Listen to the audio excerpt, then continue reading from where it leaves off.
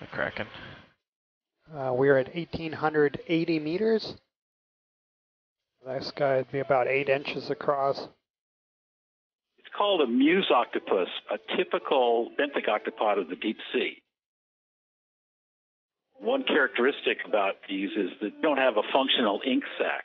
Even though it looks a lot like a shallow water octopod, it's different in several ways.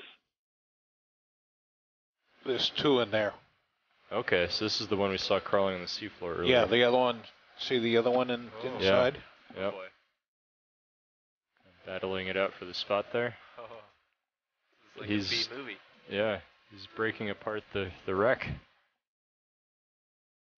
Okeanos, if you could have your creature stop tearing apart the shipwreck, that'd be great.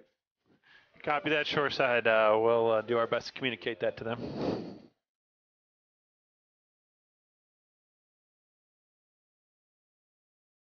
He gave up.